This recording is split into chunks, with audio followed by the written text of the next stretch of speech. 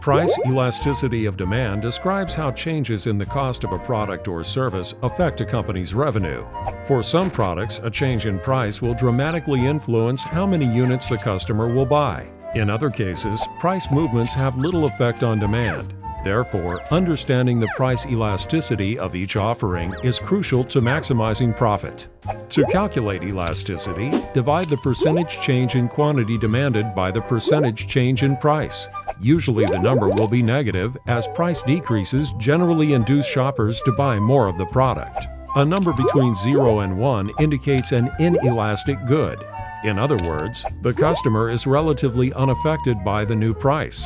Numbers above 1 indicate elastic demand, where shopping behavior changes significantly. Several factors can affect the price elasticity of products. For example, if substitute goods are readily available, the customer will immediately curtail purchases when the price rises. And if the good represents a major part of the buyer's total spending, he or she will be more likely to shop based on price. A new car fits into both of these categories and therefore represents elastic demand. If an automaker dramatically increases its pricing, the customer is likely to shop different makes or hold off on his or her purchase altogether. By contrast, public transportation consumers have few alternatives. Many train or bus riders don't have a car, so moderate changes to the fare will have relatively little impact on how often they ride.